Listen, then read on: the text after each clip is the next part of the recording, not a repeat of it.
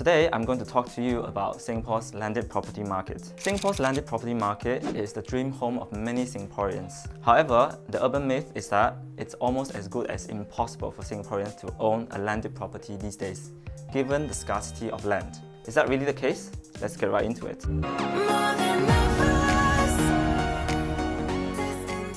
Hi, I'm Brian from Urban Agents Incubation Program. So before we talk about the financial aspect of buying a landed property, perhaps you want to know different types of landed property first. In Singapore, we have three dimensions for landed property, namely type of title, type of house, and tenure. Let's look at the type of title first. We have strata landed versus landed. Strata landed means the house is attached to a strata title. That means the ownership is only on the space contained in the house. These can be multiple properties on the same plot of land, whereby each individual unit do not own the land, but they own a share of the whole plot of land together with each other. It could be multiple landed units on the same plot of land. For example, Belgravia Green is a cluster of landed houses sharing common facilities such as pool and gym.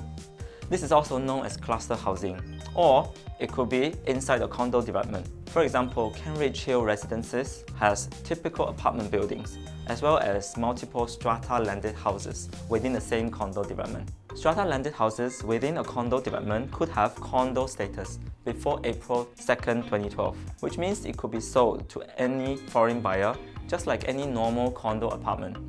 However, after April 3rd, 2012, strata landed house within a condo development can no longer have condo status, and it could only be sold to Singaporeans and permanent residents with purchase permit.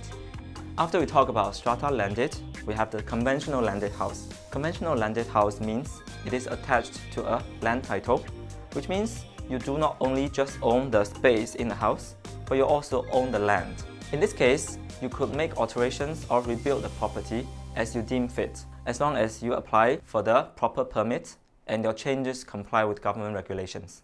Most people assume that the owners of a landed property own the land. That's not necessarily true. If we break down the number of landed properties based on strata title versus land title, you can see that actually there's a sizable amount of strata landed houses in Singapore. Within the strata landed property category, we can further break it down into strata landed houses with condo status versus non-condo status. If you're a foreign buyer or permanent resident, you can still buy strata landed houses with condo status. Feel free to reach out to me for a summary of these properties. After we look at the type of title, the next dimension is the type of house, also commonly known as terrace house, semi-detached, detached bungalow, and good class bungalow. Terrace houses, also known as row houses or linked houses, are a type of median density houses where a row of identical houses share side walls. The house at the far end is also commonly known as the end terrace or semi-D. Semi-detached houses, also known as semi-D or duplex in certain parts of the world, consists of pairs of houses built side by side and separated by a partition or party wall. The houses are usually built in such a way that each house's layout is a mirror opposite of its twin. A detached bungalow is a freestanding structure within the plot of land. It does not share a common wall or roof with its neighbours. Within the detached bungalow, good class bungalow is the most sought after property type by affluent locals. GCBs must have a minimum land size of 1,400 square meters, and it must be located in one of the 39 GCB areas around Singapore. GCBs are big enough to accommodate many family members and are known to have spaces for 4 cars or more. Some are even renovated with swimming pool and garden.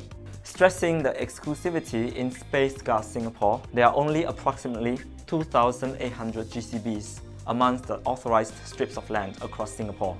Let's have a quick look at the number of landed properties in terrace house, semi-D, bungalow, and good class bungalow. There are approximately 45,000 terrace houses in Singapore. Which one could be yours? The last dimension is tenure. We have 99-year leasehold, more than 900-year leasehold, and freehold.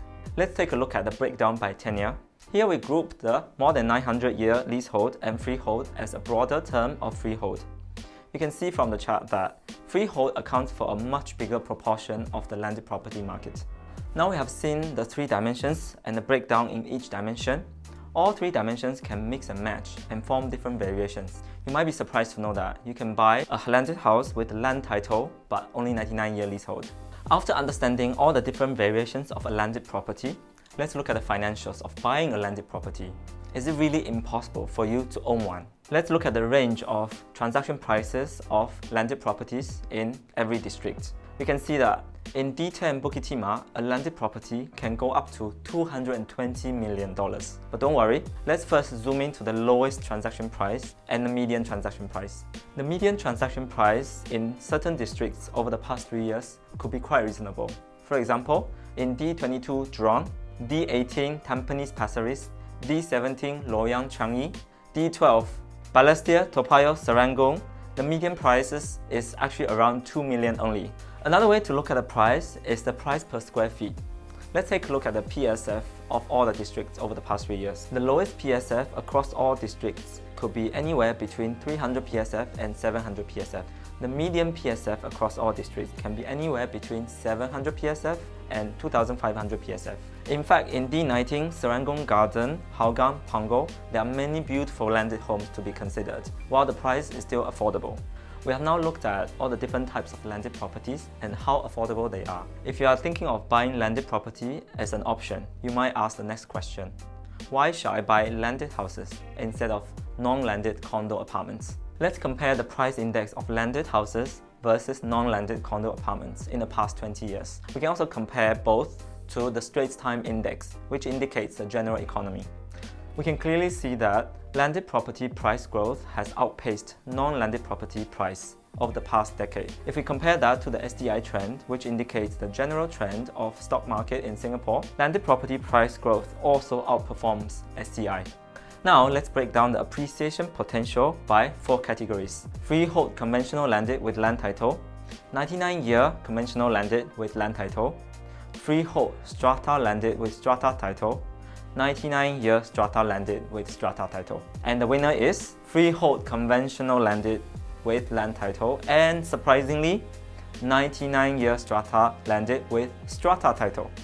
Freehold conventional landed properties is still the most sought after property type in Singapore.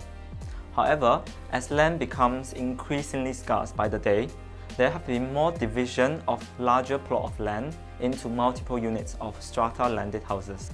There have been more developers building strata landed houses lately. In the past decade, 99-year strata landed properties are gaining popularity because it usually comes with common facilities such as swimming pool, gym, and other recreational facilities. Either part of a larger condominium establishment or its own entire estate, 99-year strata landed houses is relatively affordable and offers both privacy, spacious living, as well as convenience of facilities. Owning a landed property indicates a higher standard of living and wealth. But what are the pitfalls that you might come across when hunting for that dream landed home? If you would like to get a checklist to examine the landed property you are eyeing on, feel free to contact me via WeChat or WhatsApp. Hope you like this video. I'm Brian Huang from Urban Agents Incubation Program. Don't forget to comment, like, and subscribe to this channel. See you soon.